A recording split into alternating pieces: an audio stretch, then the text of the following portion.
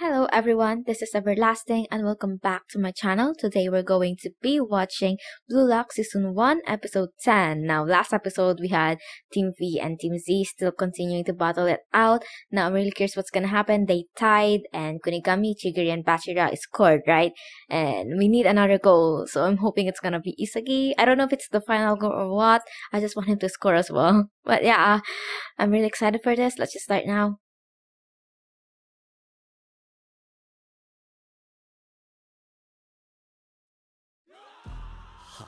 Oh, Kuon! Yeah,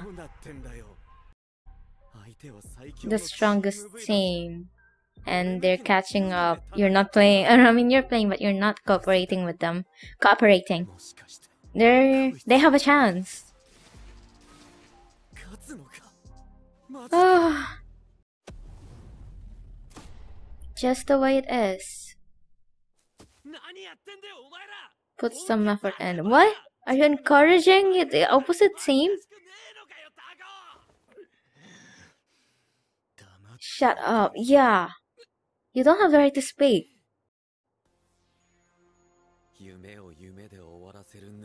Oh.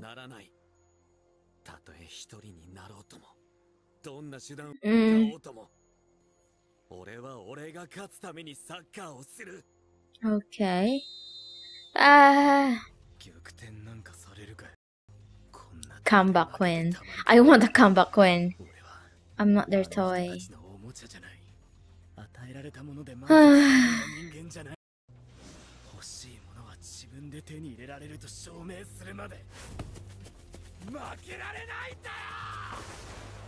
Oh, Raichi? Preppy. Oh.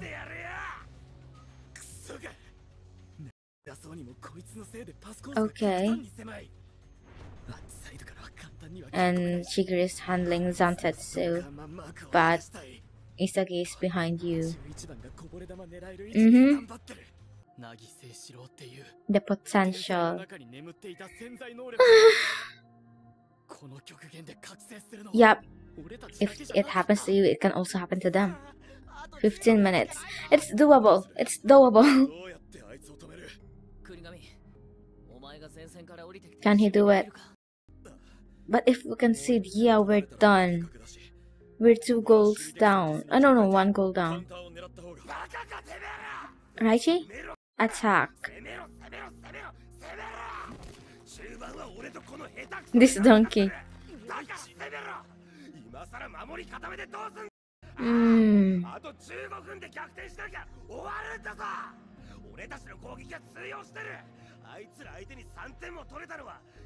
Which I hate.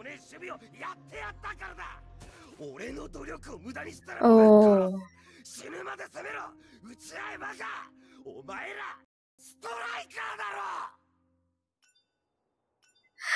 14 minutes, can they do it? 1 more goal, and yeah, after that, they won't be able to come back.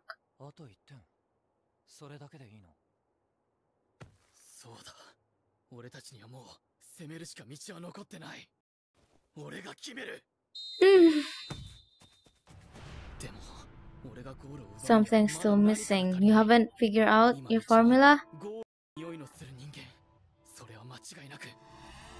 Yeah. Oh.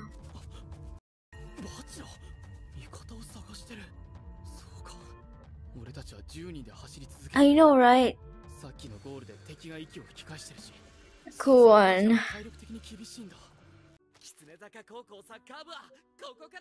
A backstory for Kuon?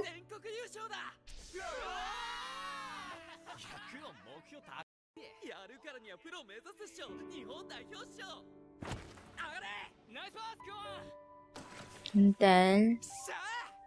oh, we're gonna have a backstory. Will Kuon actually turn into a new leaf in this episode? Impossible. And he was the only one who's motivated enough to go this far. 3-0.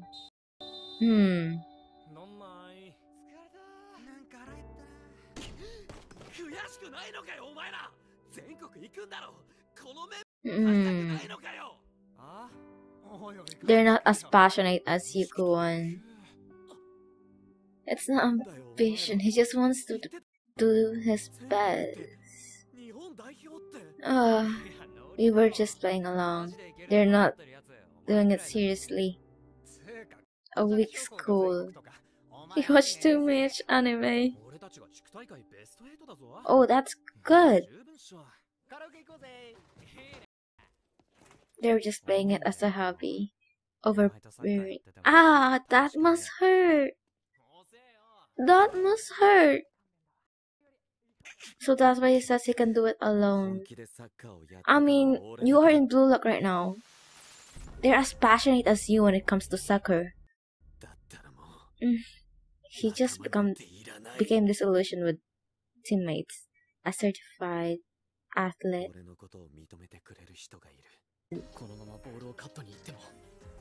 Yeah, he's good at trapping.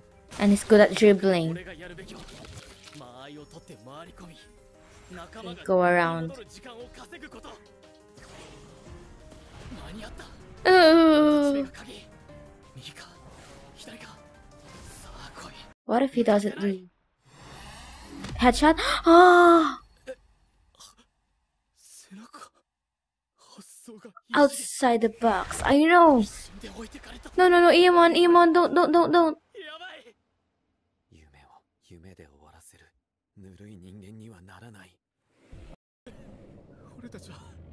That monster's inspiration.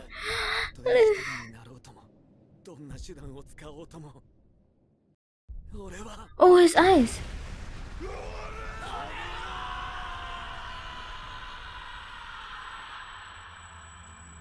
Someone please stop this guy.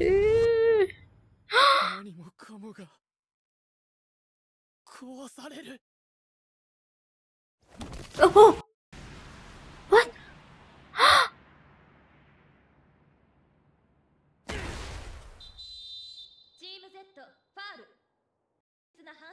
Okay. Kuon! Red card. So he's out. I mean...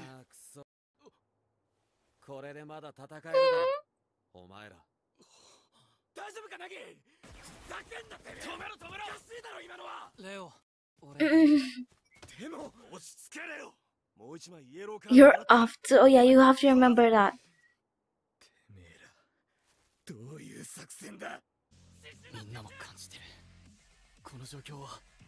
Yeah, he sacrificed his...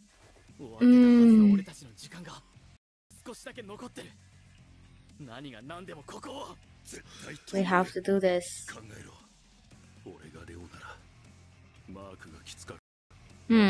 Or would he go for Zantetsu? I know, right?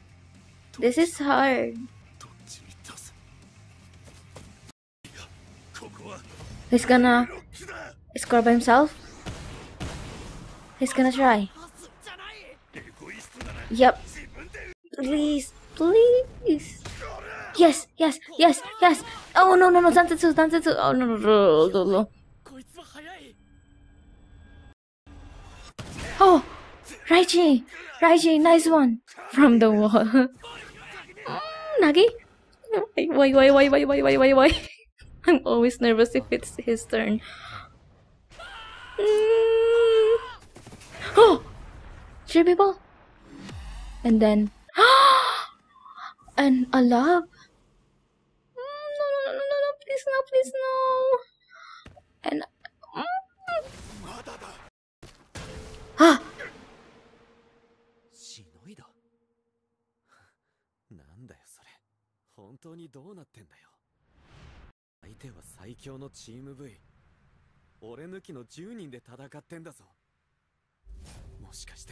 They might. Please don't end without ending this match. Please don't end. Please don't end. Don't.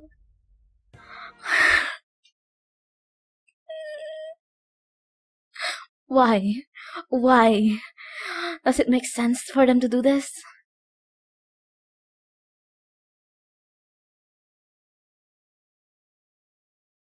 No one probably expected Kuon to do that, right? Uh, I mean, it's been amazing so far, this match, right? Because Team Z has been fighting back 10 versus 11 all this time. And when it came down to the critical point wherein Nagi's really about to score, Kuon actually joins the fray and actually fouls Nagi off so that the team can have another chance, effectively making Kunigami the front runner when it comes to the rankings or the statistics as to who's gonna pass, right? If they ever lose in this game. So basically, that means that Kuon kind of reflected, right? He realizes that the people in this Blue Lock area or in this team is as passionate as him, is as hardworking as him, and is as ambitious as him. So if he had just pulled through, or rather, if he had just trusted them earlier, if the Team W fiasco never happened, they probably wouldn't have been in this situation. I feel like Team W, if not without Kuon's info, they would have fought hard and they would have probably won at the very least, or maybe at least tied it. Because I mean, even though Kuon kind of did a redemption in here, I still believe, for me, it's still quite unacceptable if you think about it. The consequences of his actions led them to this kind of desperation, but I mean, they did gain something through it. I mean, I still feel conflicted about him, but thankfully, um, he actually did what he could so that he can make the team actually gain another chance. So I'm just gonna say thank you because that means there's a chance for the whole team to actually survive, right? But yeah, I'm really curious as to what's gonna happen next. I mean, it's been 2 episodes. Like, this is the longest match I've had in this show. Probably, definitely. I never expected us to go past here. I thought we're gonna end this episode, or rather the match in here, in episode 10. But no, it's not ending at all. They gave us a cliffhanger once again. I mean, the back-to-back-to-back scoring patterns of Reyo and Santetsu and Nagi really freaked me out, and the fact that everyone tried their best to actually hold on, it's just so inspiring. Hopefully they really managed to score. I mean, I really expected Isagi to score in this episode because I was basing it off the ending song, but now Kunigami got the top scoring position, and hopefully Isagi gets the final score or the final goal, the winning goal maybe. But who would have? I mean, I did say last episode that if anyone from the team, if anyone from the top 3 players of Team V gets an awakening, it's gonna prove to be troublesome, and it did happen in this one. Nagi, the most troublesome opponent we've had so far, I think, aside from Baro, of course, but aside from that, he's probably the most, and he's just starting. That's the terrifying thing. He's just starting and he's already this good. And the fact that he's just started to actually play soccer seriously because he saw that Ryu was actually breaking down at the thought of them losing, and then he saw that there's more to soccer and that the people who he thought were not good were actually fighting them. So yeah, please wait. I'm sorry about that. I just had to because suddenly there's sound coming out from the outside, so I just had to see what it was. It's just the earphone of my mother fell off from her tablet, so you guys had to hear that. I'm sorry about that. But yeah, where did I come from? I mean, where was I? I'm sorry, I blanked out. But yeah, I'm really hoping that Isagi will make the final shot and that they win because seriously, we need to have a reconciliation in this. We need to have a reconciliation between the team and Kuon because hopefully if they ever win and manage to get past through this, hopefully they'll be able to come, or at the very least, understand what Kuon's thoughts are. Hopefully they manage to actually reconnect and get along. Who knows? I mean, they're teenage boys. Who knows what's gonna happen? But yeah, Raichi.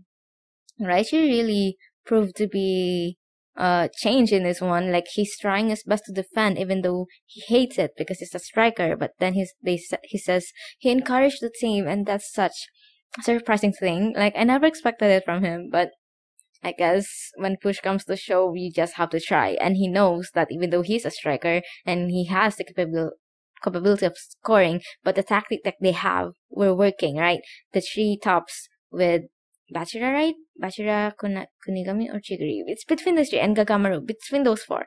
Uh, it's working. So he knows that even though he wants to become someone in the spotlight, he cannot do it in this game. So he wants to win so that they can have another chance. And so it's really nice to see character developments happening from one character to another, and hopefully we'll be able to see more of it in the next episode.